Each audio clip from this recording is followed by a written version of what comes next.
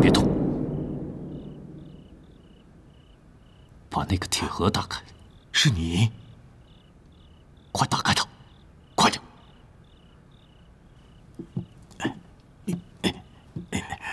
铁盒被锁住了，打不开呀。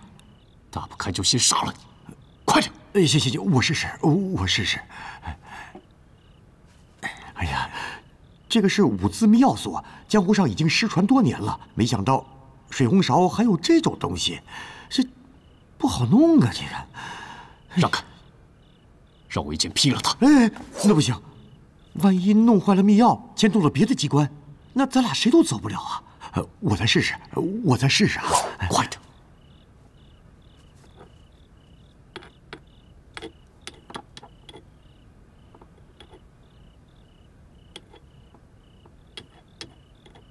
快点！哎呀，这下麻烦了。这个铁箱不仅需要密钥，还需要一个东西，必须完整的放入这个入扣台，它才能开启啊。什么东西？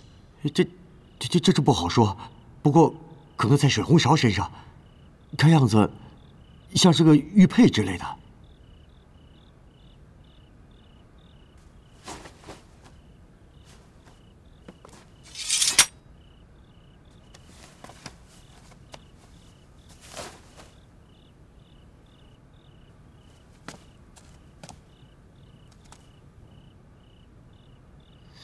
你让开！啊！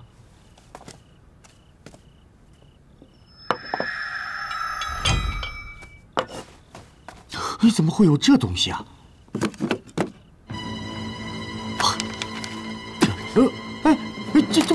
这我大哥，不谢了，这是我救命的，你把这个拿走了，我就没命了，我求求你了，求求你别拿走啊！这是我救命的呀！求你了，求你了！你想死吗？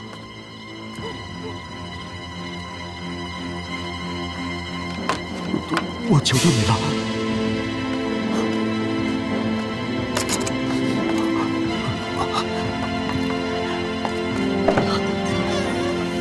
快来人，有贼！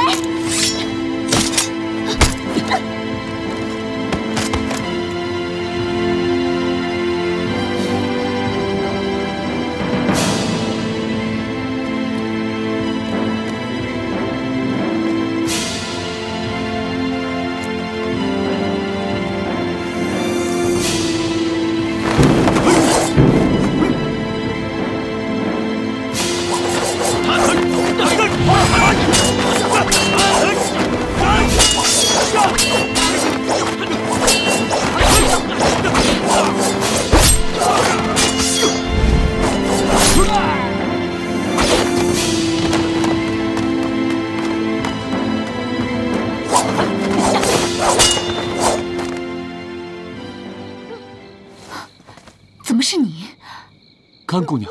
二公主，贼人在那边！快追！别叫贼人跑了！你快点走，往西边跑，那里有13把刀驻守，容易逃脱。多谢甘姑娘。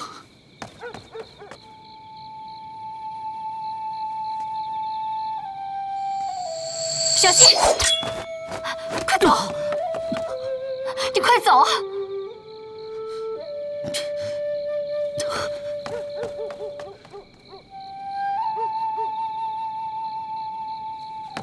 去那边看看，快追！追！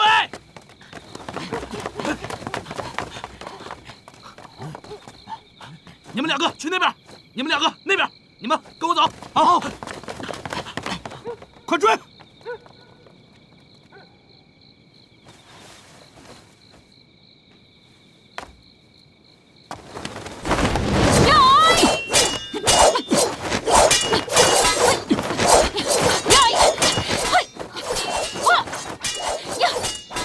尹建平，这回你跑不掉了，看剑！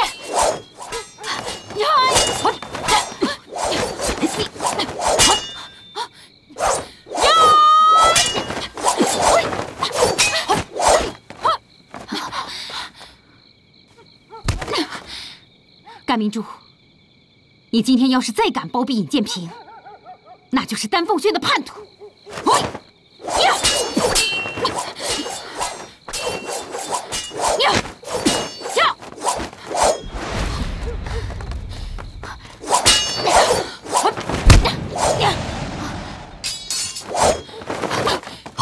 甘姑娘，你快走，他杀不了我的。甘明珠，你们终于败露了。今天我要替师傅清理门户。走。他们这边，这边，追！快追！快追！快追！快！那边追！快点！这边！快追！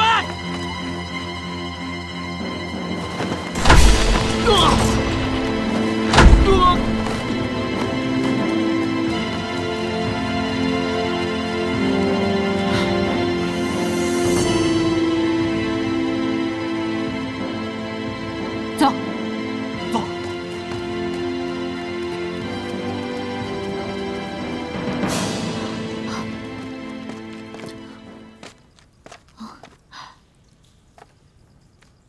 我们怎么会掉到密道里呢？可能刚才外面触动了什么机关吧。你怎么样？我没事，甘姑娘，你没事吧？我没事。你刚才为什么不快点走？金珠要杀你，我怎么能一个人离开呢？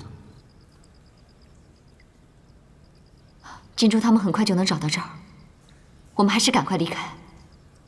好。走。你中毒了。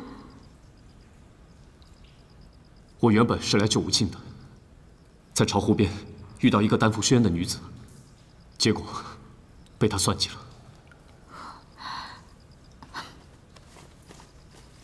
给你，先把这个吃掉，也许管用。等我们出去以后，我再想办法。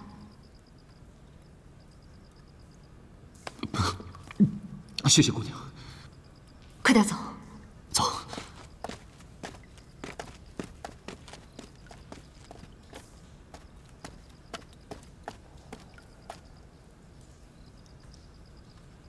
三五梅花烙，东西不相逢。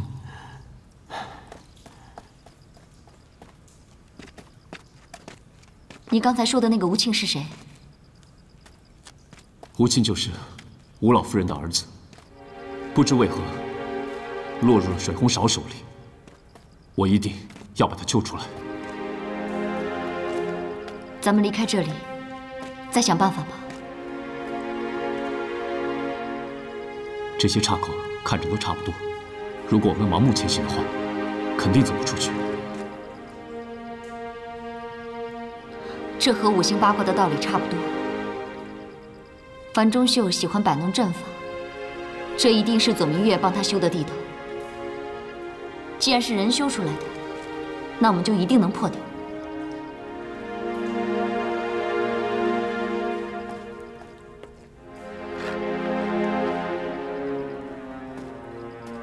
走，我们先往这边看看。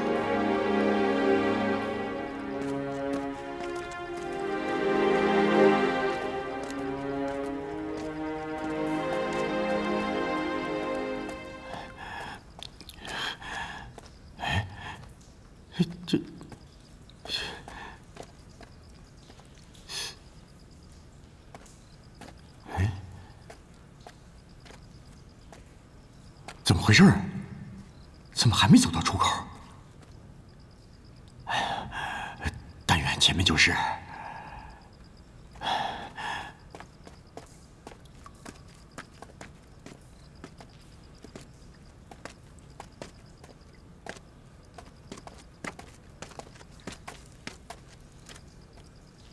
甘姑娘，你看。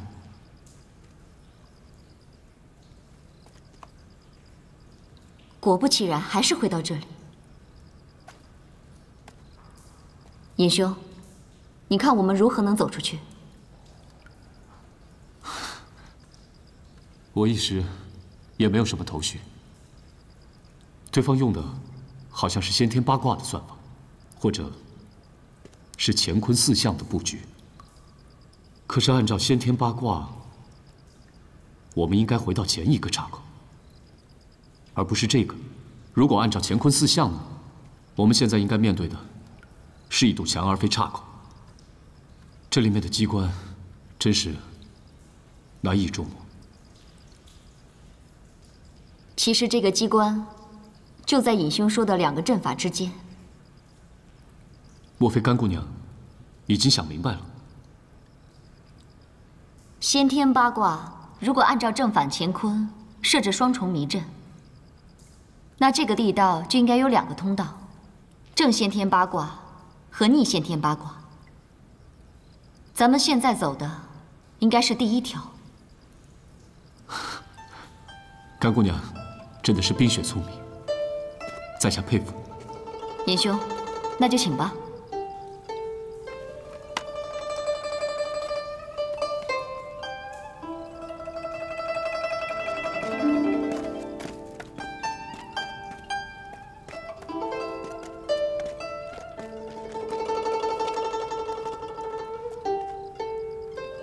按照步数推算，前面就应该是出口了。对，前面应该就有机关。等看到机关，咱们就能找到出口。咱们走。嗯。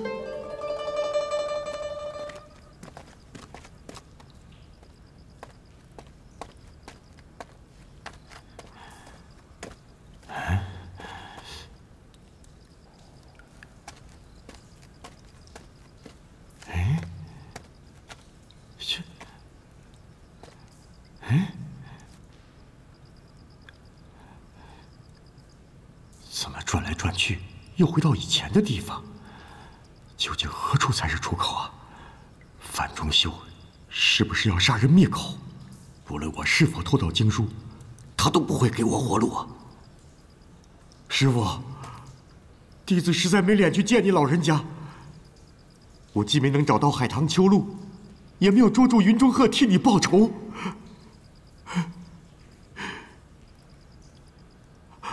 师傅，师傅，你如果有在天之灵，那就保佑弟子活着从这个密道走出去，啊！保佑弟子啊，师傅，师傅保佑弟子啊！弟子跟你磕头了，给你磕头。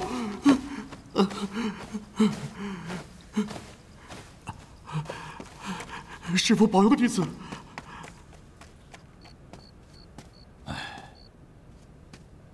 护惜命怎么还不回来？不会出事吧？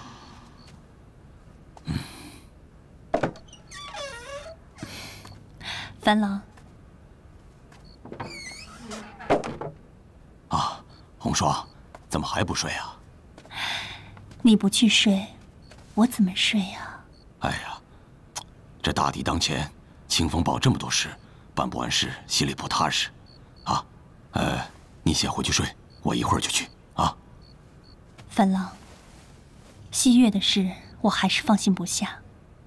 她一个女孩子孤身在丹凤轩，万一水红苕发现了西月的身份，那可是会招来杀身之祸的。这事我越想越不安，我想尽快的把她接出来。啊，红霜，你先别着急。说实话，我也不忍心让西月去冒险。她是你的女儿，也是我的女儿。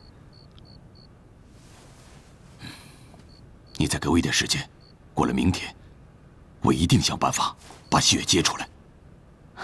真的？这10几年，我亏欠你们的太多了。从今往后，我一定好好补偿。不好，密道里有外人。什么密道啊？啊，红霜，你先回去休息，等我回来再说啊！快去，快去吧！啊，西月的事儿你可要抓紧啊，樊郎。哎呀，知道了。去吧。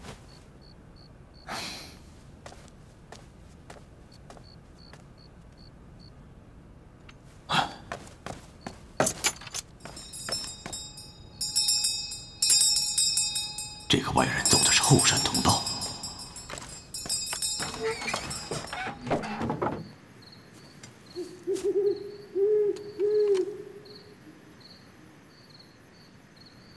兰心，你为什么不听我的话？清风堡危机重重，我时时为你担心。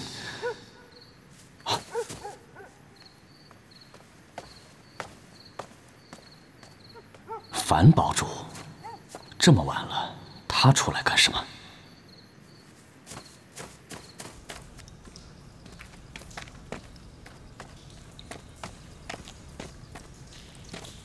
这里的地势越来越高，我们会不会已经离开银星岛了？说不定已经到了清风堡的山上。如果这条地道真的连着清风堡和银星岛的话，那天你们攻打银星岛的时候，银星岛的人为什么不从这儿逃跑呢？我也觉得奇怪，难道这不是范仲秀修的？那会是谁修的呢？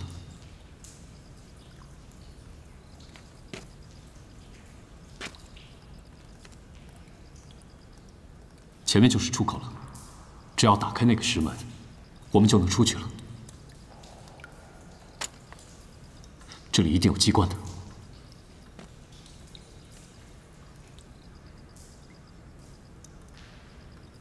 机关会不会在外面？如果真是这样，那就麻烦了。你真的很想出去吗？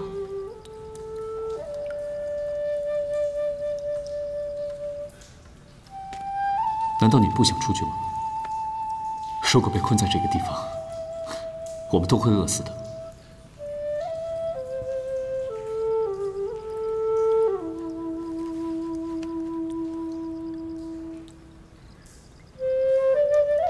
我倒是觉得，在这密道里的时间，才是最快乐的。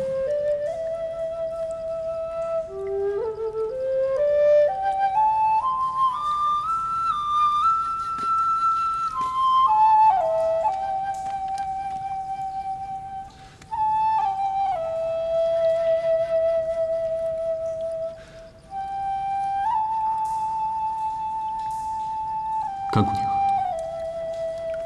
你是因为我才落入这个密道的。无论如何，我都要平安的把你带出去。如果我们出去了，你还会把我当仇人吗？甘姑娘，一切仇恨都是源自水红烧。只要你以后弃恶从善，帮我杀掉水红烧，我想宪兵宗师他们会原谅你的。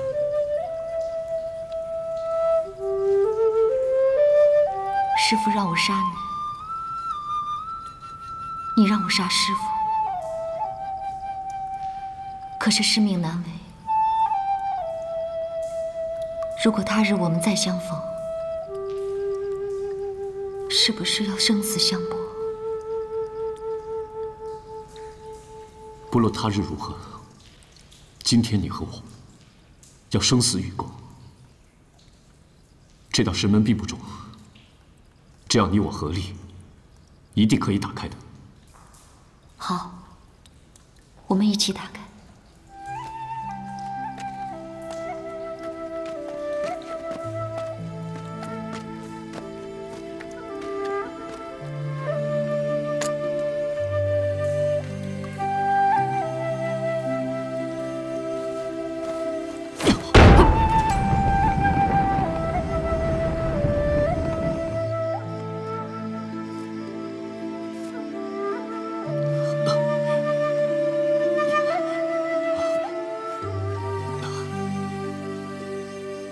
干妹，快来！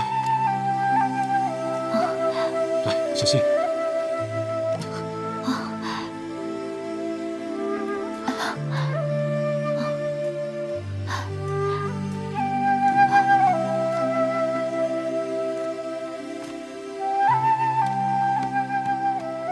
这是哪里啊？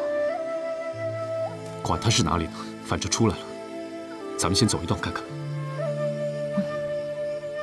走。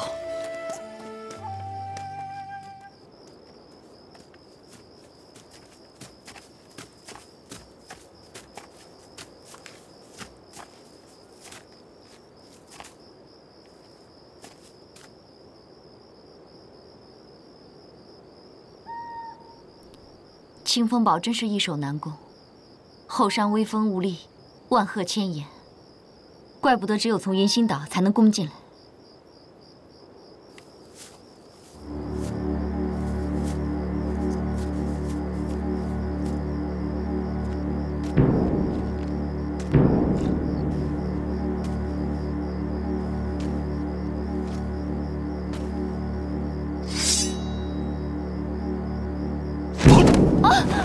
干杯！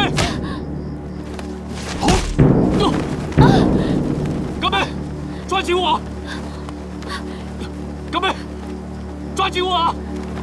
义兄，你不该管我！咱们要死也死在一起！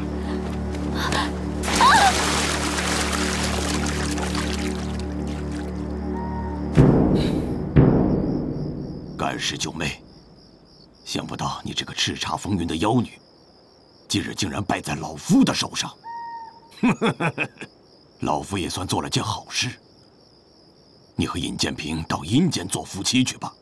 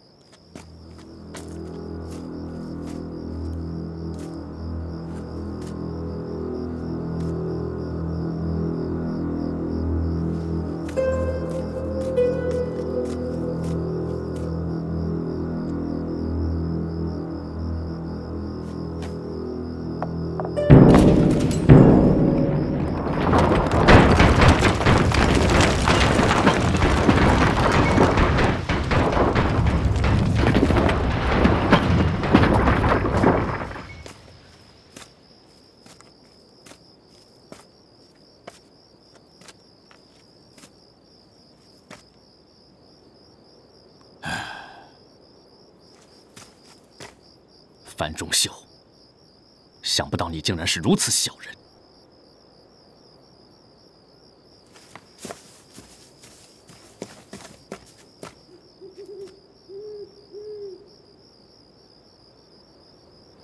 燕春雷啊，燕春雷，你到底是怎么了？你和尹建平有结拜之交，虽然他系你妻子，罪不可恕，但是男子汉大丈夫复仇，也要光明磊落。你见他遭人暗算，却不出手相救，你和樊中秀又有什么区别？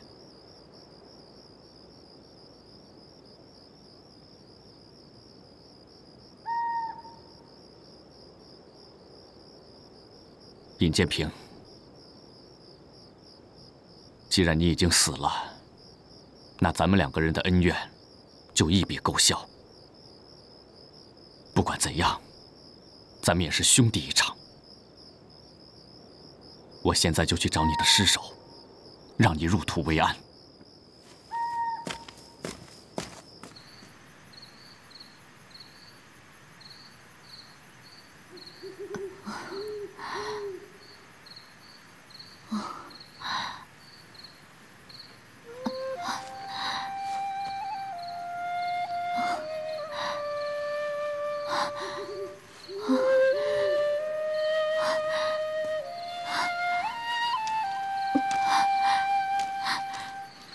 建平，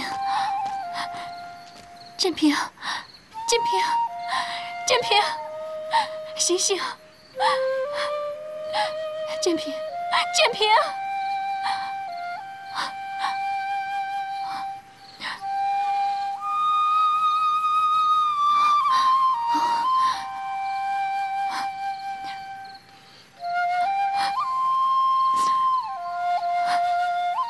还好。还好你活着，建平。我知道你这都是因为我。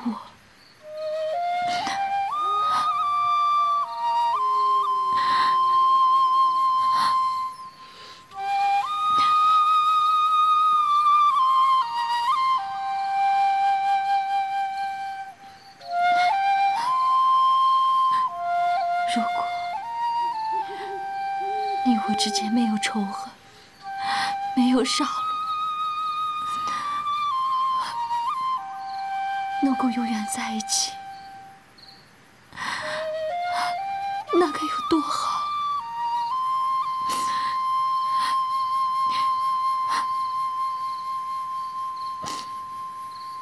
也许这就是命。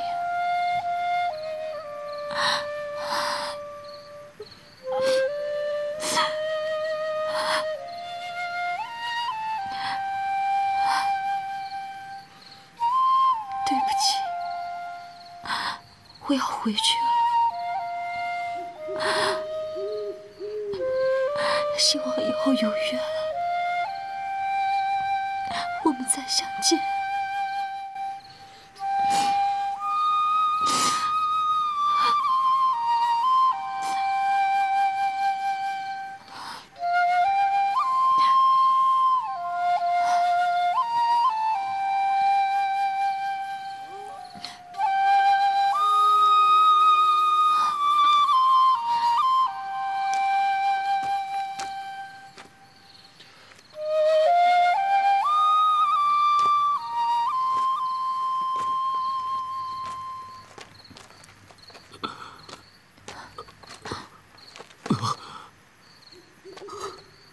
干妹，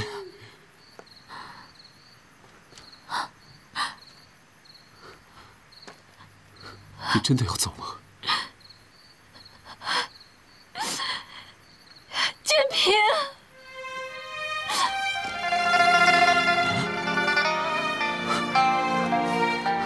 建平，干妹，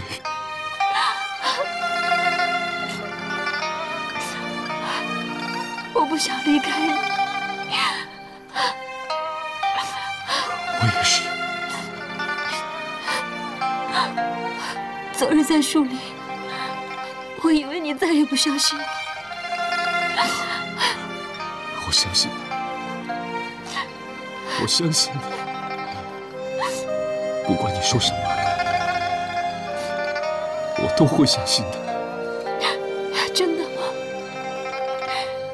真的。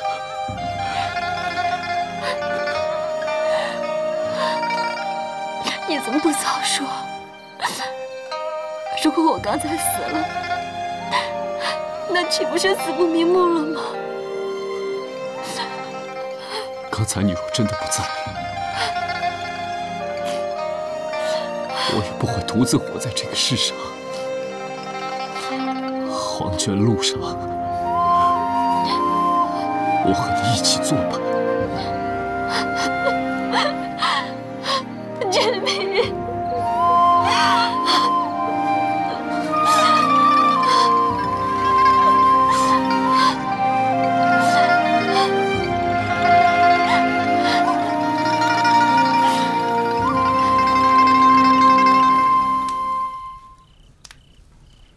建平，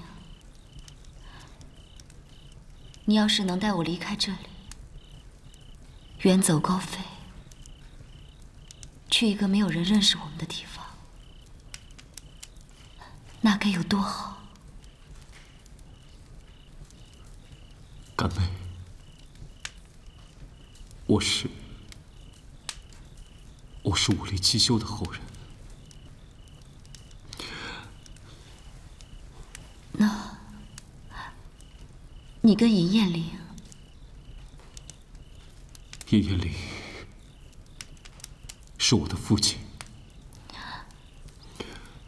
我早就应该想到。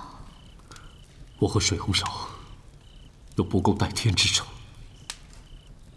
水红苕不死，我是不可能离开江湖的。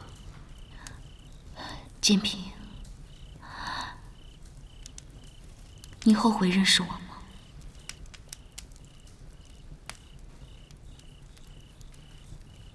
我总觉得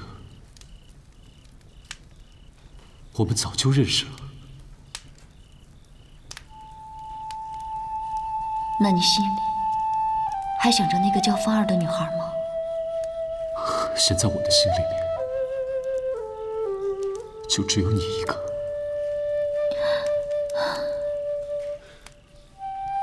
我真希望今天不要结束，明天也不要来临。我也是。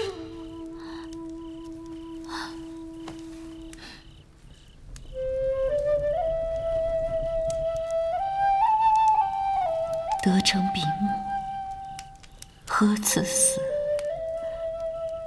愿做鸳鸯，不羡仙。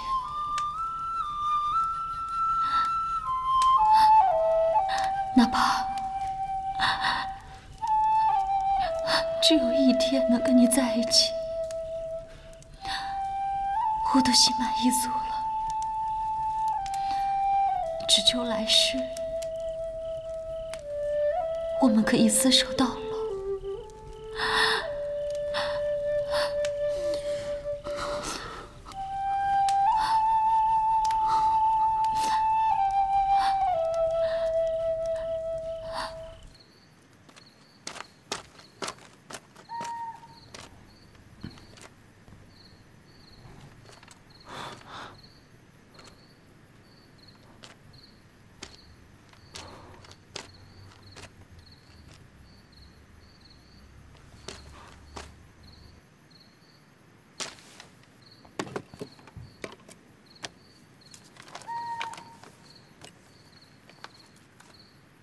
逍遥经，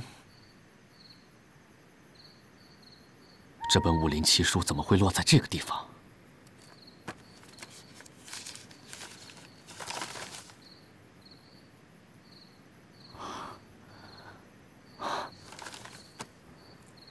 这本书真是逍遥经。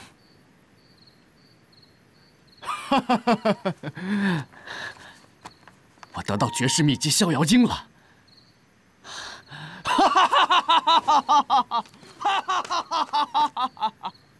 我若练成它的话，要想复仇，更是易如反掌，真是天助我也！哈哈哈！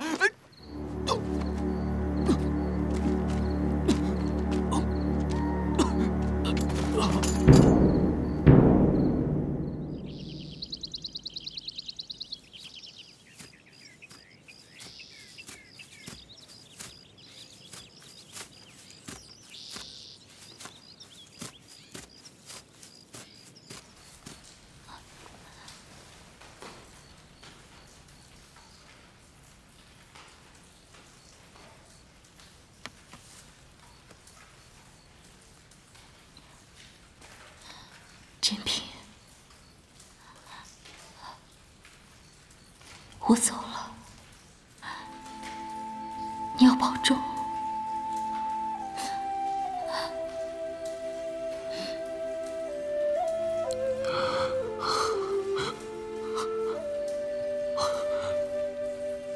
干妹，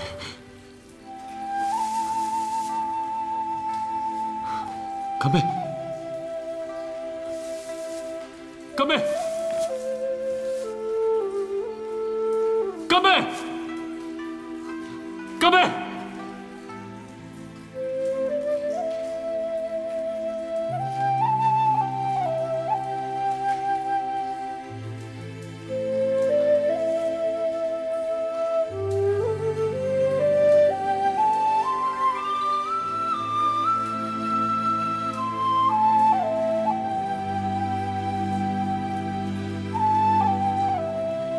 干妹，你就这样走了吗？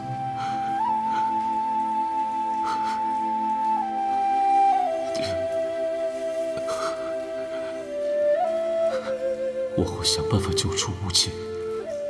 5年，偷袭你我2人的10之8九是樊中秀，你要万分小心。樊中秀。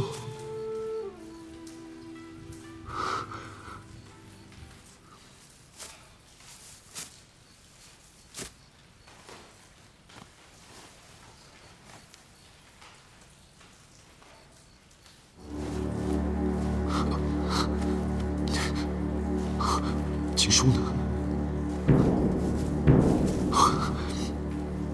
情书呢？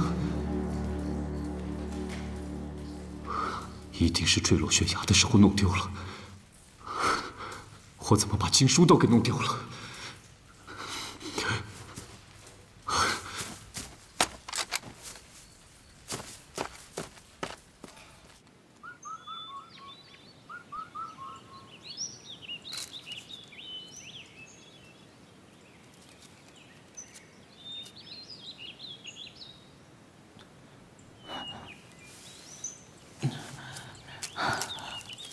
你醒了。恩人在上，请受燕春雷一拜。哎，快起来。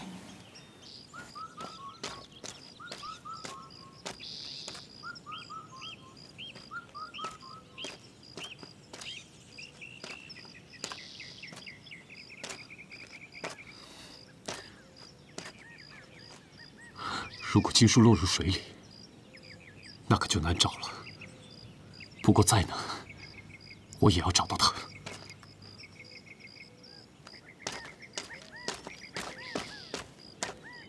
恩人，这是什么地方？我怎么会在这里？这是清风堡的后山，是我栖身的地方。谢谢恩人。原来恩人一直隐居在清风堡。我也是前几日刚到这儿来的，今早路过河边，没想到便遇见了你。看来你我之间还是很有缘分的。多谢恩人又一次救了我。先别说谢，有件事情我想问你。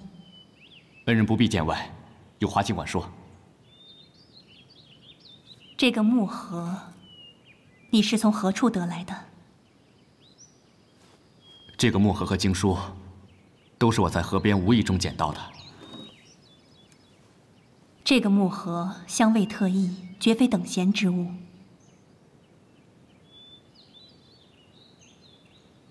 莫非是无情木？无情木？什么是无情木？无情木是一种已经消失了的木材，草木之源里提过。无情木如果遇到凤竹花粉，就会变色。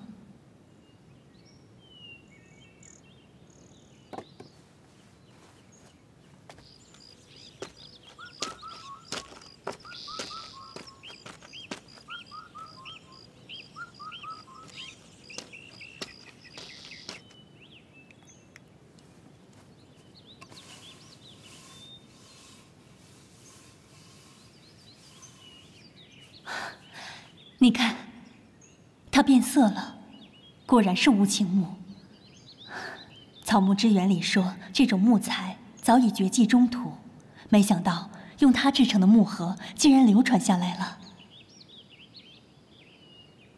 恩人，你看上面有字。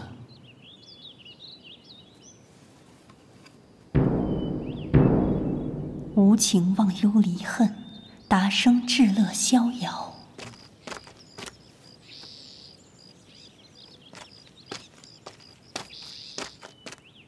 原来撰写这本经书的前辈名叫方阔，他故意用忘忧香墨把经书写在离恨骨签上，再放入这种无情木匣内。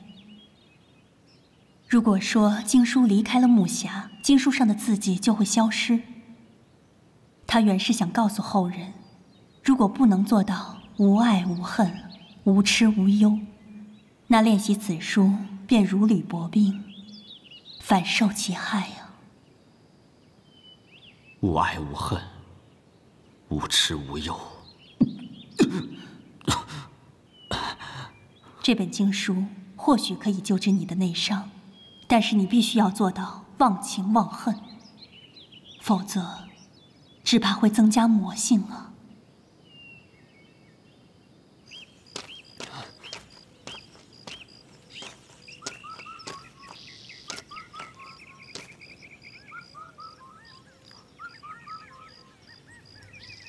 也许经书顺流而下，再也找不到了。好在经书没有落入歹人之手，也算是不幸中的万幸了。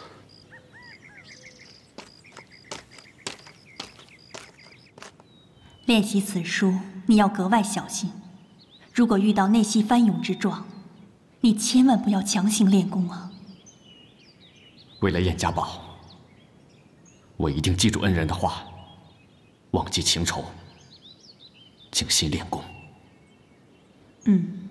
还有，我暂时隐居在此，我的行踪你跟任何人都不要提起。恩人请放心，我不会告诉任何人的。别老叫我恩人的，我叫温玄素。哦，温姑姑。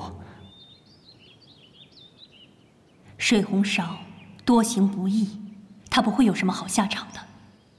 不过这个樊钟秀也未必就是什么好人。你要替清风堡出头，行事一定要格外谨慎小心。我记住了。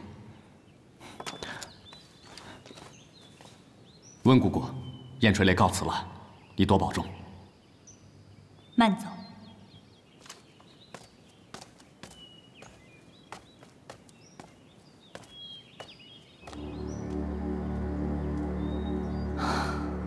逍遥津重出江湖，是否意味着又有一番腥风血雨啊？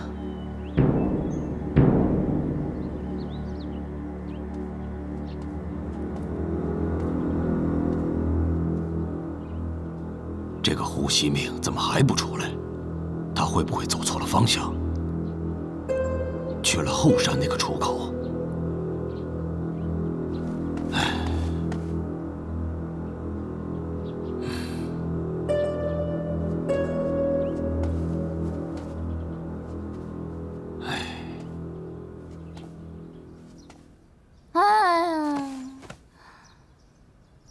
把自己困在这里吧。可是我已经发过誓了呀，我怎么才能既不违背誓言，又可以下山去呢？想个办法，想个办法，想个办法，想个办法！哎呀，我要想个办法，想个办法，想个办法，想个办法！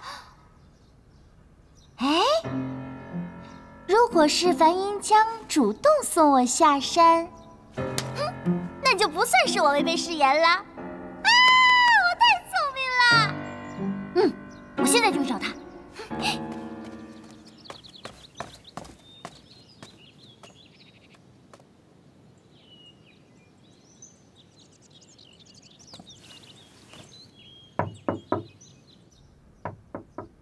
尉迟小姐在吗？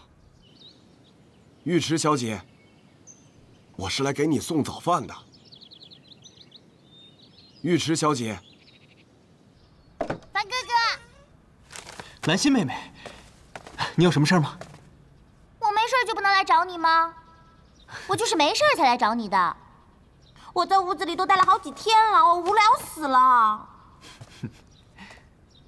樊哥哥，听说清风堡的后山云环雾绕，可好玩了，你带我去后山玩吧。那可不行，兰心妹妹，清风堡后山都是险峰绝壁，一不小心就会跌入悬崖的。你一个千金小姐，万万去不得。哼，什么千金小姐呀？我也算得上是武林高手。咱俩比划比划，你未必赢得了我。出招！今天不比个胜负，绝不罢手。就算你赢了也不行，要上后山得有我爹的令牌才行。那你去找你爹要一块令牌呀。不行，我爹不肯。那咱们就偷偷的过去，绕过那些把守的人，这样更好玩。那更不行，如果让他们看到的话，一定会禀报我爹。到时候我们就吃不了兜着走了。你堂堂一个清风堡的少堡主，这也不行那也不行，我都答应你留在清风堡了，你还这样对我，你这是在故意软禁我！我要回家，我要回家！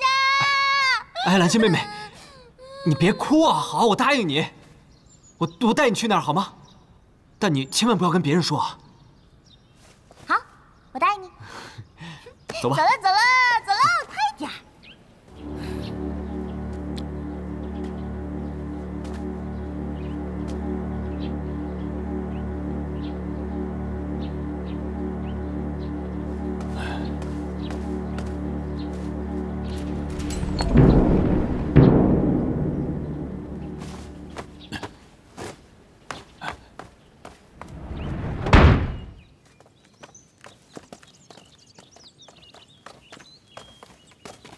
兰心妹妹，你在这里等我，千万别出声。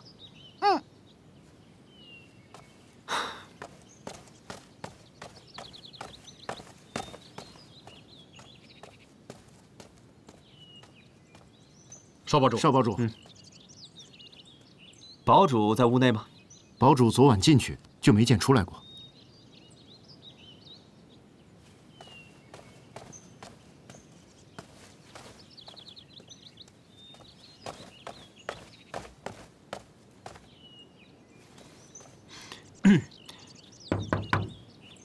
爹，我是江儿。爹，你在房间吗？我是江儿。难道爹还在密室练功？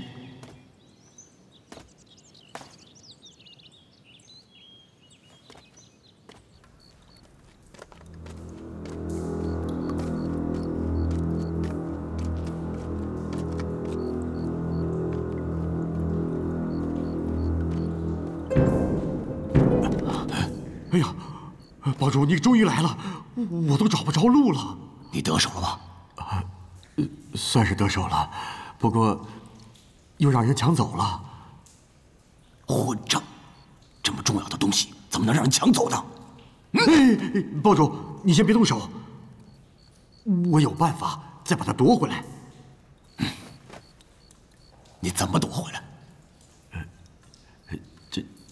这儿怕有人偷听，咱回去说。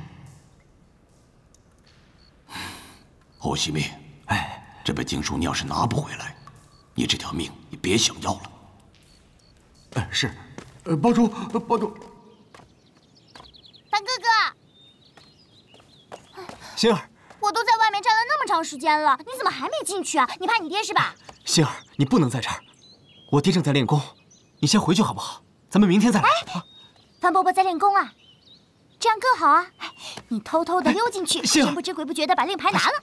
不行，不行啊！你不能进去，我爹知道了，绝对不会饶过我们的。咱们快回去吧，啊，听话。哼，你怕什么呀？哼，不进就不进。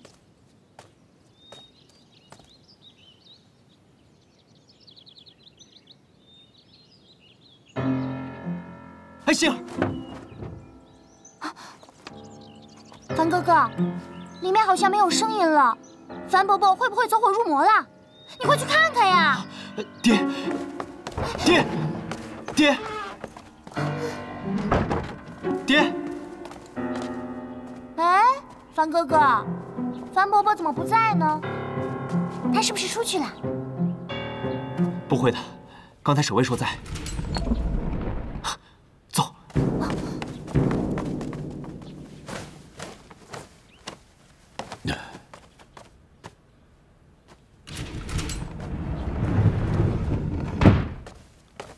快说，经书到底怎么回事？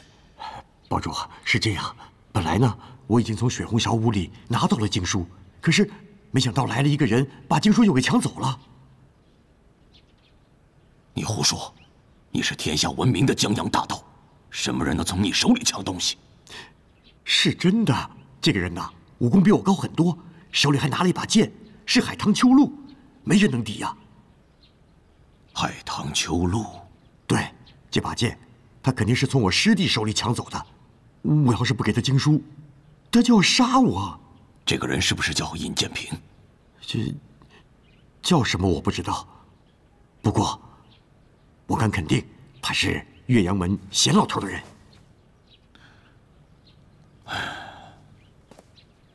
那他一定就是尹建平了。不好，有人来过。是我，爹爹。江儿，你怎么会在这里？我说过，没有我的命令，不能擅自进入我的房间。爹，我是不应该在这里。可是为什么你房间里会有一条密道，孩儿从来都不知道？这是清风堡的绝密，等到时机成熟，我自会告诉你的。爹，即使你不告诉孩儿，孩儿也清楚，这条密道是通往阴心岛的吧？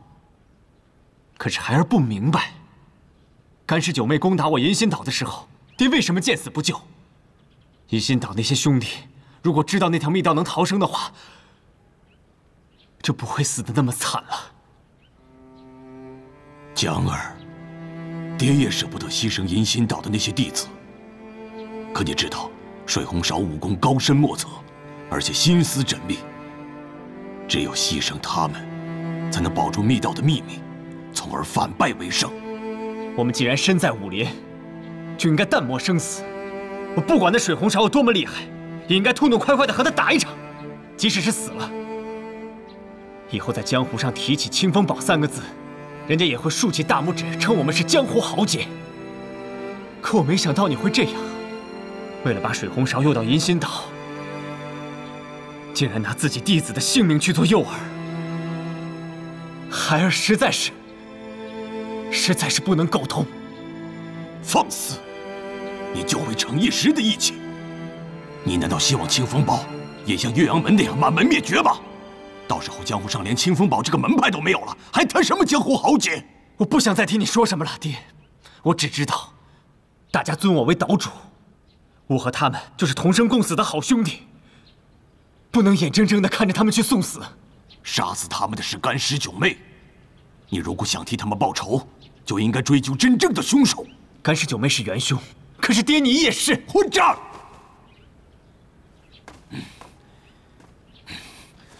你竟然敢把你爹和那个妖女相提并论，你想造反吗？孩儿不敢。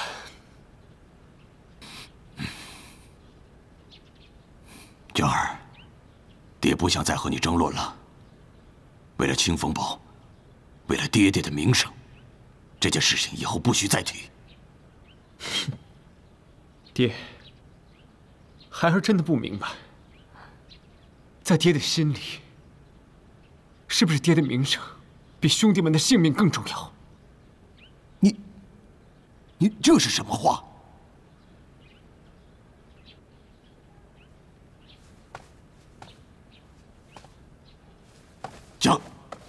江儿，星儿，我们走。站住！樊伯伯，我刚才在里面睡着了，我什么都没有听到。要不是樊哥哥叫我，我还不知道要睡到什么时候呢。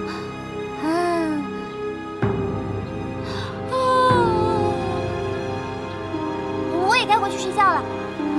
樊哥哥，我们走吧，走吧。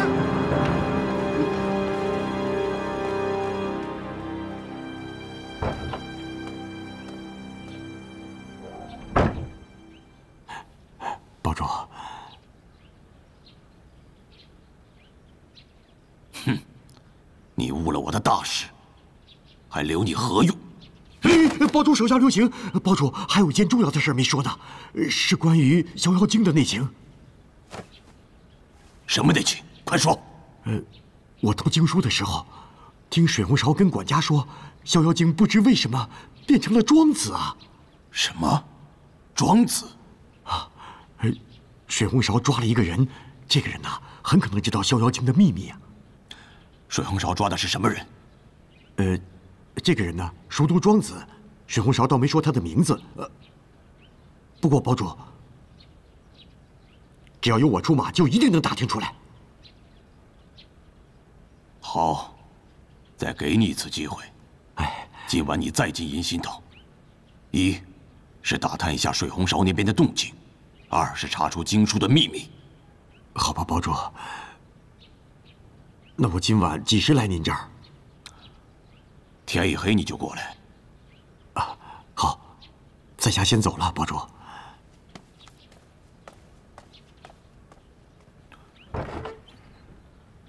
如果经书真的被尹建平拿到了，那就很有可能和他一起落到山谷里。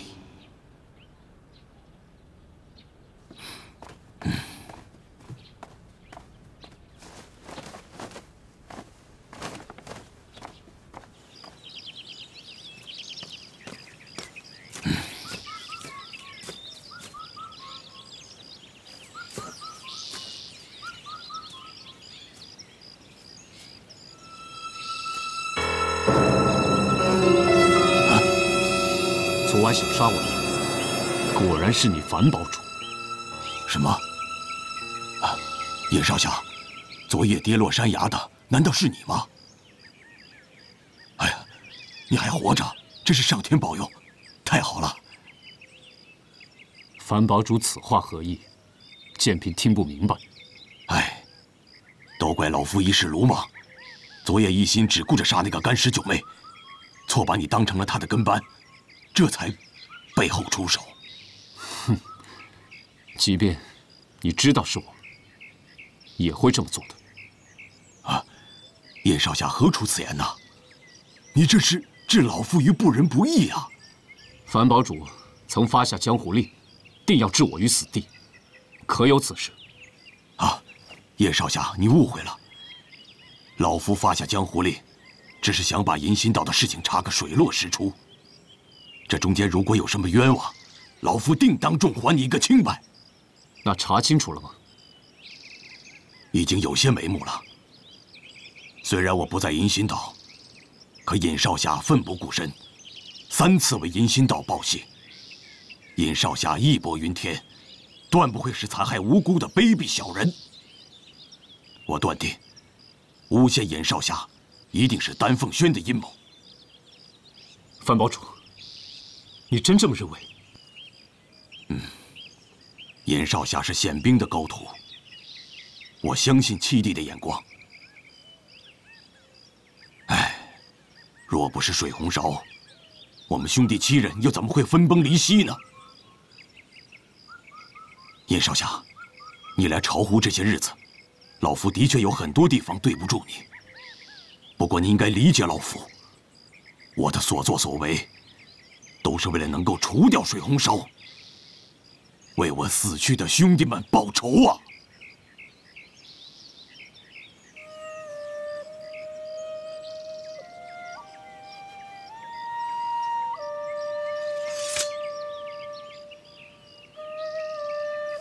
武林七修，结交洞庭东，肝胆动，生死同，毛发送，立坛中，一诺千斤重。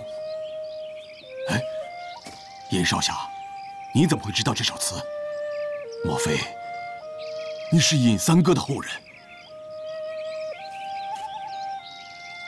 贱婢正是小四。五叔。小四，你没死。当年爹爹死后，是冷情居士收养了我，我各处习练武功，是为了要替爹爹和各位师伯报仇。啊，小四，你这是，你为什么不早告诉我呀？五叔昨夜险些铸成大错，你若有个闪失，五叔以后怎么去见你爹呀？五叔，这也不能怪你，都是造化弄人。老天有眼，让我有生之年还能见到三哥的儿子。好孩子，快跟五叔说说你这些年的事儿啊！五叔，别难过了，我都告诉你。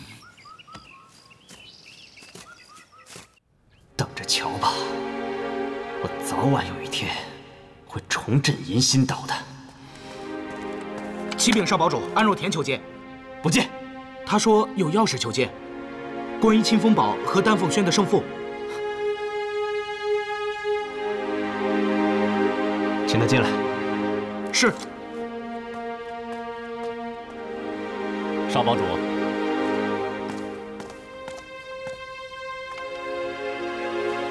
少堡主，安某想借清风堡一个清静的地方修炼内功。修炼什么内功？跟我们清风堡有什么关系？安某要练的这门功夫，是师傅传授的独门内功。这门功夫我已经修炼了10多年，眼下正是闭关修炼的关键时刻，只需熬过这几天，就可以大功告成。到时候别说是干尸九妹，就连他的师傅水红苕，也绝对不会是我的对手。只希望少堡主为我提供一个僻静的地方，不会受到其他人的打扰。等我出关之日，便是水红勺丧命之时。什么武功这么神奇？你不会是在蒙我吧？少堡主，我有什么理由要蒙骗你呢？更何况，你只是为我提供一个练功的地方而已，对你来说没有任何损失啊，何乐而不为呢？我为什么要相信你？谁知道你来我们清风堡是何目的？哼，古人说过，雁过留声，人过留名。我来清风堡，只求一战成名于江湖。到时候你可以保全你的清风堡，我可以立威于江湖，这可是两全其美的事情了。好，我可以帮你找一个地方，但是出关之后，你只能跟我合作。少堡主，这话什么意思？我要脱离清风堡，重建银心岛。哦，少堡主的意思是，你要脱离你父亲？这个你不用管，你只要答应我，我就给你找地方，完成你的功名。哼，好，我可以答应你。建平，昨晚你落入山谷后，经书就真的不见了吗？五叔，我能骗你吗？我一时疏忽，那本经书就掉入河中，再也找不到了。你有没有想过，经书会不会是干尸九妹趁机偷走了？绝对不会的，她不会做这样的事情。知人知面不知心呐！你七叔当年也不相信水红勺是蛇蝎心肠，口口声声为他辩解，可最后怎么样？我们兄弟7人，除了我，全都死在那个妖女手里。如今他的徒弟，难道就不会故技重施吗？五叔，干尸九妹跟水红勺她不一样，她不是这样的人。建平，你涉世未深，太容易被他们的假象所迷惑。丹凤轩是我们的死敌，为了置我们于死地，他们会不择手段。不过幸好我及时封住了密道的出口，否则，如果干尸九妹带领丹凤轩的人从密道进攻清风堡，我们就要腹背受敌了。五叔，我不想和你争辩了，最后的事实会证明我说的话。好，咱们叔侄不争也罢。走，你跟五叔回清风堡。五叔，我还有一事不明。你说。前几日，丹凤轩进攻银星岛，五叔为什么不让弟兄们从密道逃命呢？唉，那天若不是偶然，见到你和干尸九妹出现在后山，我也不知道还有这样一条密道。你真的不知道？我真的不知道。我猜，这密道一定是清风堡的先人所建。20多年了，我竟然毫无察觉。那就奇怪了，为什么五叔你不知道，而盗贼知道呢？什么盗贼？那本《逍遥经》，我是从那个盗贼手中抢到的。他逃入密道当中，洞口就被你封住了。那盗贼也不知是死是活。啊，人有人道，狗有狗道，盗贼嘛，自有盗贼的道，各安天命吧。啊，建平，今日是咱们叔侄俩重逢的好日子，走，回清风堡，好好喝几杯。好，五叔，咱们走。走。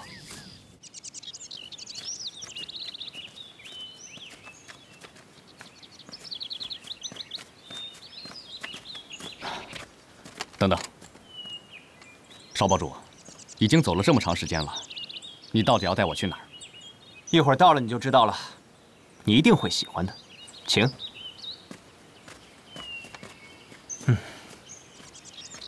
哎呀，安少侠，这里的山路坑洼不平啊，脚下小心一点。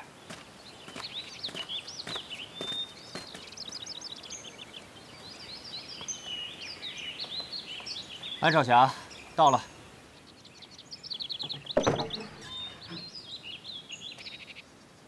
请吧。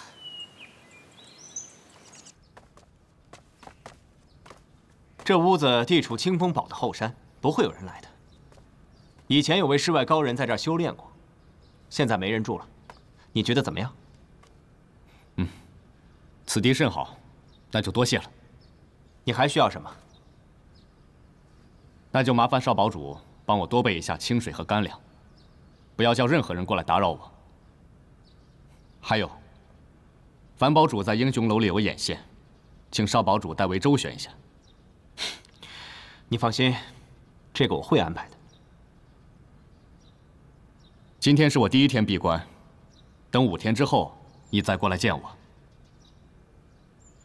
好。大师姐，你怎么一个人回来了？你不是口口声声的说要活捉尹建平吗？金珠，你也看到了，不知道是谁开启了10厘密道的机关，我和尹建平一起掉了下去。这条密道蜿蜒而上，我一路追赶尹建平，最终出了密道洞口，却发现那里竟然是清风堡的后山。你说什么？你们走的这条密道，通往清风堡的后山？是。我出了洞口，刚想捉拿尹建平，却遭人暗害，把我推下了山崖。幸好山崖上有几棵松树挡住了我，这样我才大难不死。可是等我醒来，尹建平早就不知道去向了。我后来费了几番周折，才回到了银心岛。大师姐，你很会编故事啊！师傅，甘明珠信口雌黄，3番5次的放走尹建平，背叛师门。师傅这次一定不能轻饶他。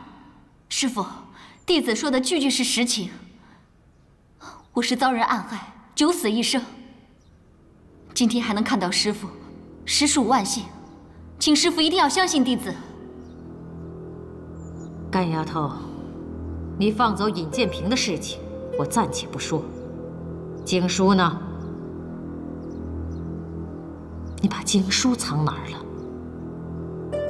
经书？我不知道什么经书。混账！尹珠亲眼看到尹建平盗走经书，你还装糊涂？啊！尹建平盗走经书，弟子怎么会知道？更不会把它藏起来了。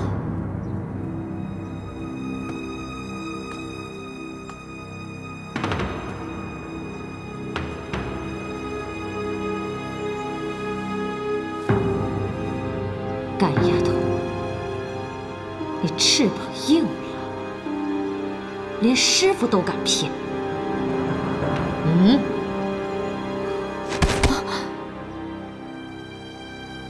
来人，扶他起来。是。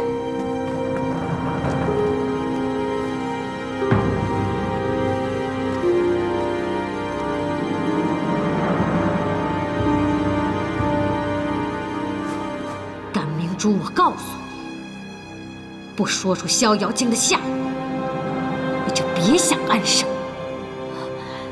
师父，逍遥经这个名字，弟子是第一次听说。弟子愿意戴罪立功，为师父找回经书。哼！金珠，甘明珠的事情就交给你了。是师父，弟子一定叫他说出经书。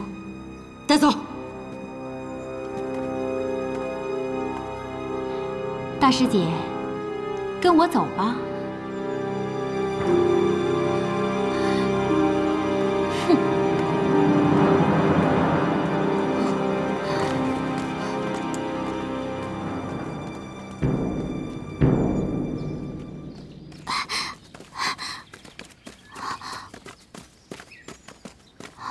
二郎，你拉我到这儿干什么？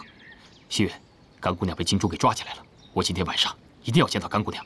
你想办法把金珠给支走。二郎，二公主武功高强，一手遮天，我怎么可能支走他呢？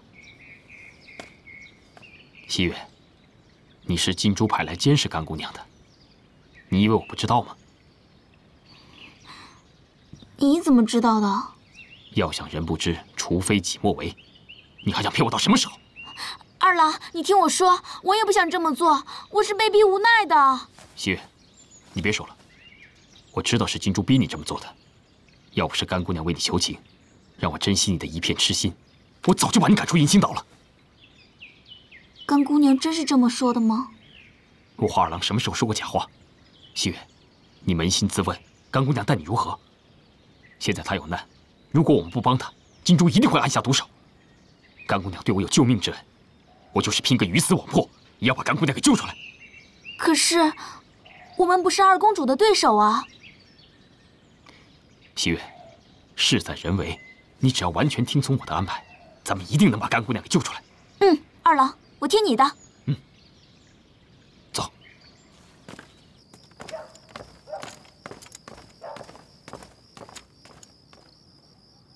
尹贤侄，五叔今天高兴，来，再喝一杯。五叔，不能再喝了，我已经喝了1天了，我真的不能再喝了。建平，酒逢知己千杯少，你我叔侄难得醉一回，来，喝。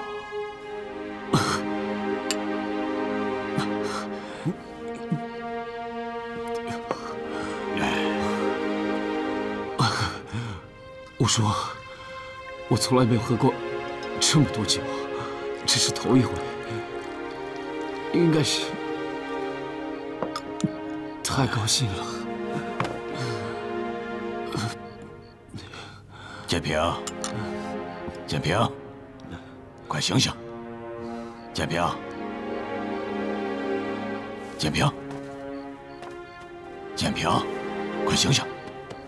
建平啊！建平，快起来！啊，建平！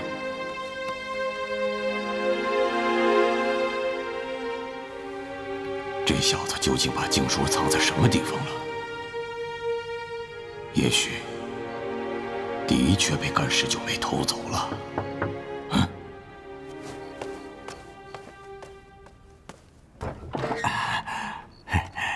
堡主，我来了。哎，堡主。就是这个人把经书抢走的。哎，堡主，是不是把经书找着了？迟了一步，经书可能被甘十九妹拿走了。就是这个人抢走的经书，怎么会在甘十九妹手里啊？你别问了，你现在就去银心道，一定要把经书的事情打探清楚。是。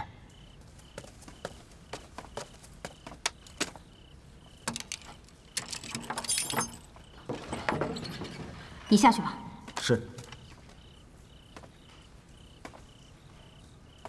真没想到啊，咱们不可一世的甘明珠，也有成为阶下囚的一天。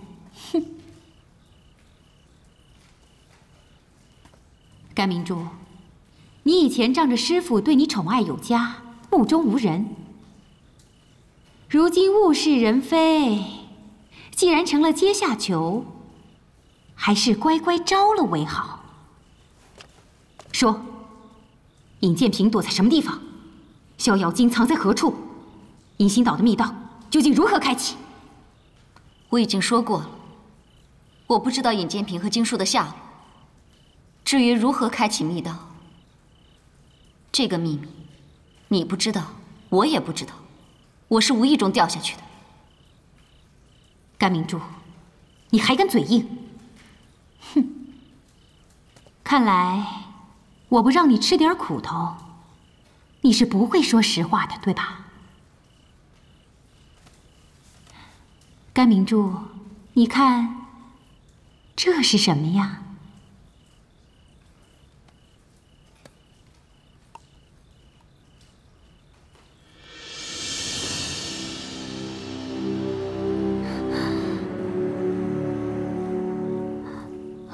你想干什么？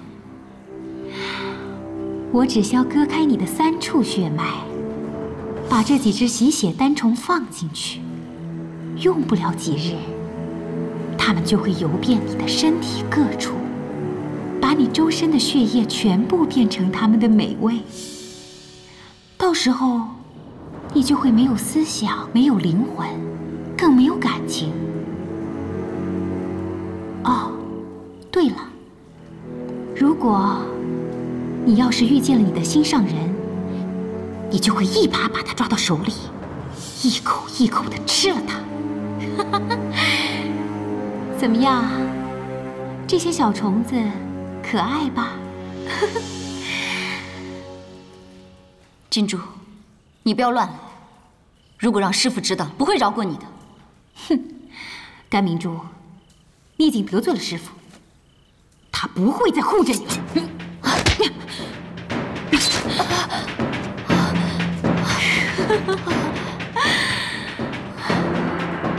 甘明珠，师傅已经封住你的穴道，你还能挡得住我吗？二公主，二公主，我有重大发现。什么事啊？大惊小怪的。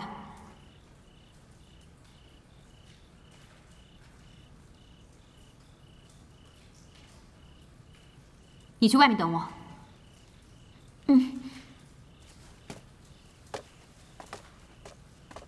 甘明珠，你再耐心等一会儿，咱们猫捉老鼠，慢慢玩。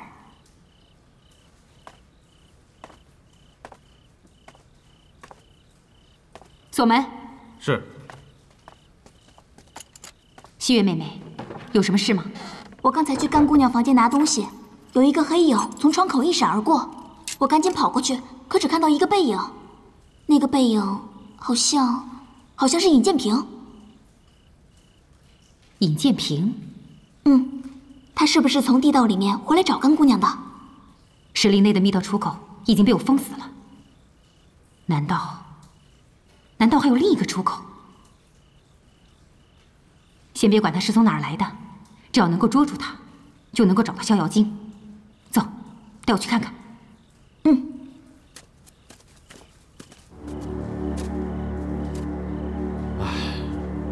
这个真够累的。是啊。哎，我说啊，咱们呢过2天一定得好好喝一桌。哎，你说，宣主会怎么处理这件事啊？不好说呀。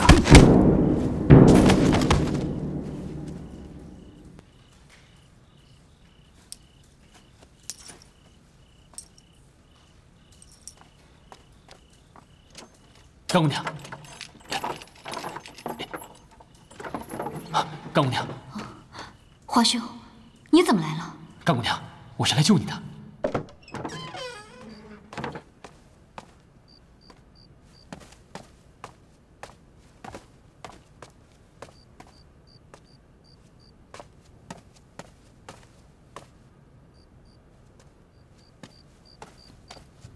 西月，人呢？我刚刚还看到，是不是跑了？跑了？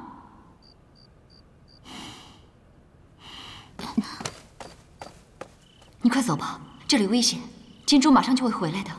甘姑娘，别说了，来，我把脚镣给你解开。哎，不要，我不会走的。为什么？难道你要在这里等死吗？我若真的走了，即便是没罪，也成了有罪了。我对师父的忠心，天可明鉴。我不想让他伤心难过。甘姑娘，你如果不走的话，金珠她不会放过你的。你去找袁伯，求他来见我。只要他一来，金珠就不敢放肆。行，我去找袁伯。哎，华兄，姑娘，我还有一事相求。你说。师父来之前，在前往巢湖的路上抓了一个人，叫吴庆。不知道华兄有没有办法把他救出来？吴庆，你是说跟尹建平在一起的那个书呆子？好，这件事包在我身上。谢谢了，华兄的恩义，甘明珠一生铭记在心。姑娘，多保重。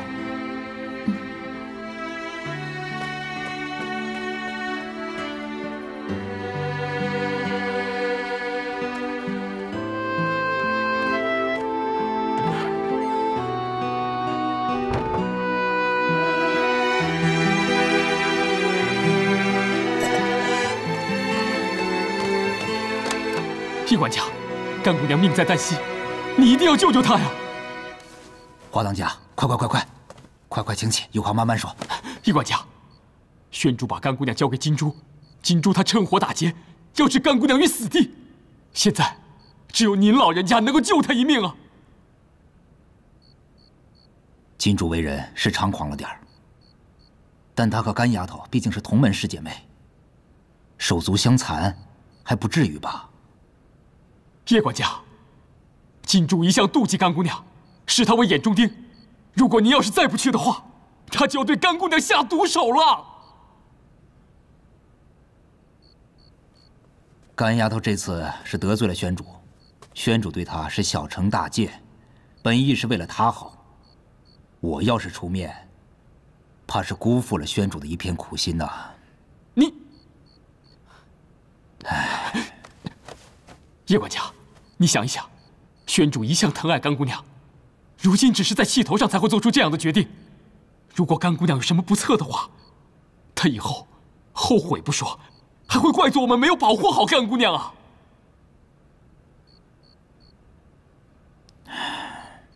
叶管家，叶管家，我求求你了，叶管家，叶管家！华当家，先请起，来，起来。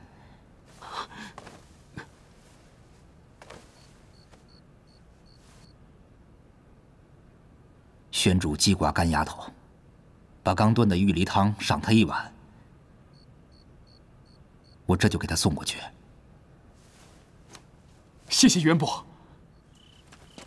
西月，你刚才是不是看错了？咱们找遍了银心岛，也没有看见尹建平。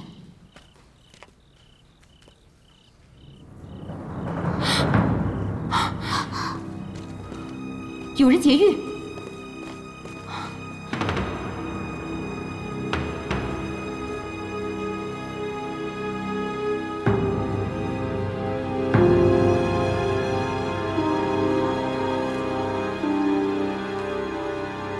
西月，这也太巧了吧！你刚把我叫走，劫狱的人就来了。二公主，这一定是尹建平，他这是调虎离山之计。尹建平，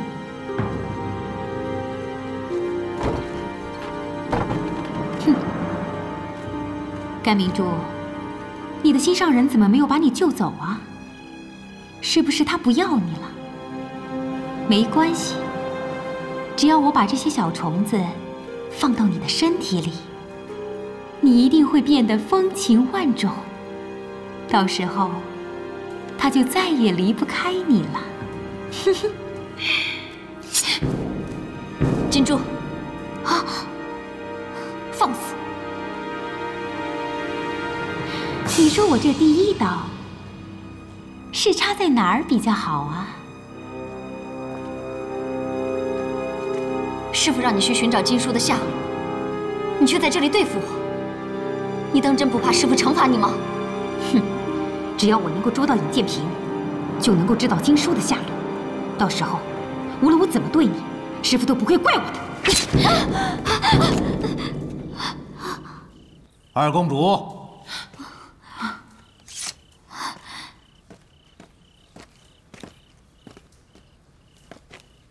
二公主，宣主让我问问你，甘丫头怎么样了？元伯，这么晚了，您还没休息啊？哟，甘丫头，你这是怎么了？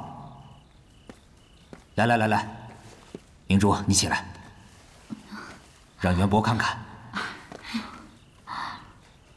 啊，元伯，我们师姐妹俩切磋武功，师姐总是一味相让，所以师姐，师妹的武功不如你收放自如，多有得罪了。二公主，宣主说地牢潮湿，特意让人熬了些玉梨汤，你和甘丫头一人一碗，喝了之后生津祛湿，对你啊尤其有益。元伯，师父平时不爱弄这些汤汤水水的呀，今天这是怎么了？宣主爱惜你们姐妹，这可是你们的福气。平日里总是有些闲言碎语，挑唆你们姐妹的情谊。宣主要借这个机会，让那些人好好瞧瞧，二公主是一个不偏不倚的人，办事有理有据，堪当大任。二公主，万万不要辜负了宣主的一番心意啊！多谢元伯指教。二公主，宣主还有一些话让我转告甘明珠，你看。啊，元伯，金珠告辞了。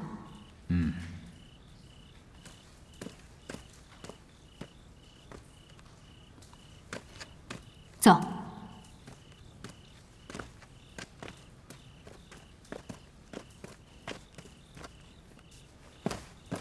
明珠，来，快坐。没事吧？没事。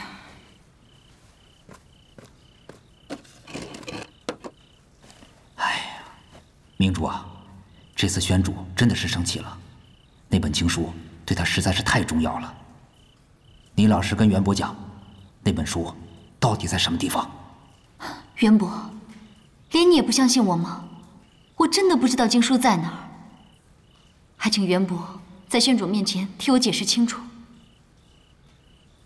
我会尽力的。哎，明珠啊，明珠，你千不该万不该，不该跟那个尹建平纠缠在一起啊！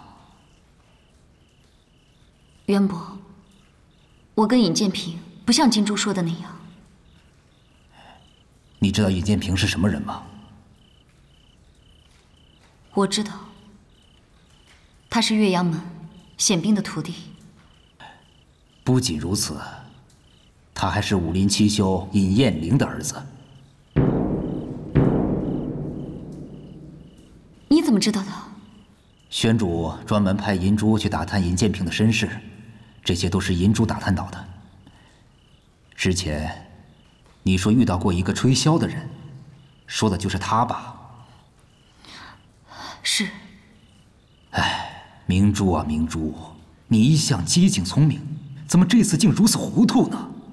尹建平是武林七修之后，为了找宣主报仇，无所不用其极。他对你是不会有任何感情的。他接近你是为了离间你和宣主，让咱们丹凤轩分崩离析呀！渊博，尹建平不是那样的人。明珠，是元伯看着你长大的，难道连元伯的话你也不信了吗？元伯，我知道你是为我好，可是我对宣主从来没有过二心。就算豁出性命，我也难报他的养育之恩。你能这样想就好。伤得重不重？没事，只是皮外伤而已，过2天就好了。把这个喝了吧，早点休息。你放心，今晚金珠不会再来生事了。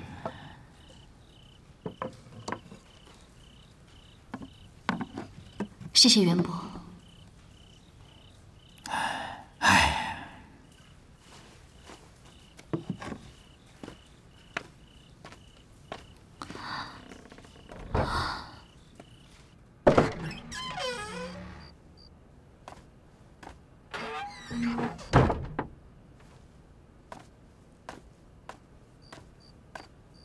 宣主，您还没睡啊？你要是为了干丫头的事，我劝你还是少说几句的好。宣主，干丫头受伤了，我特地向你禀报一声。受伤？谁伤了她？是不是金珠？金珠性子急躁，又素来与干丫头不和，难免做点出格的事。我已代替宣主训斥过她了。金珠一向下手狠辣，这样下去难成大事。干丫头现在怎么样？要不要紧？没事儿，幸好我及时赶到，没有铸成大错。早知如此，真不该把他交给金珠。宣主，您要是记挂干丫头的话，就先把她放出来，让她养好伤，然后再……谁说我记挂她？这个忘恩负义的丫头，竟然跟尹彦玲的儿子勾搭在一起，还偷偷盗走我的逍遥经，我怎么能够放过她？啊！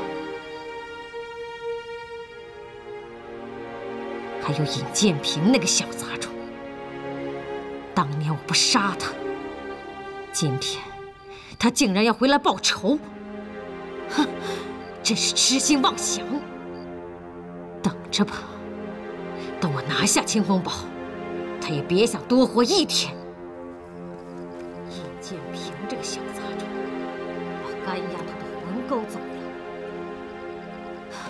他已经不和我们一条心了，处处和我们作对。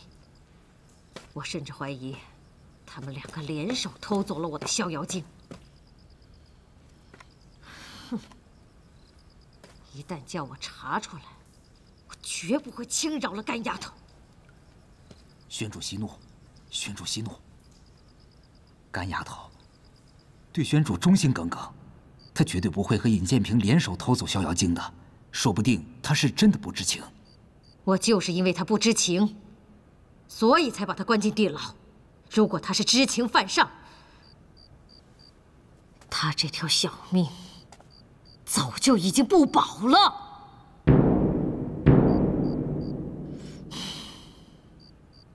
武林七秀，武林七秀卑鄙无耻，毁我一生。我就算用尽天下最狠毒的手段，都难以发泄我心中的仇恨。干丫头，你别责怪我，这是上天注定的。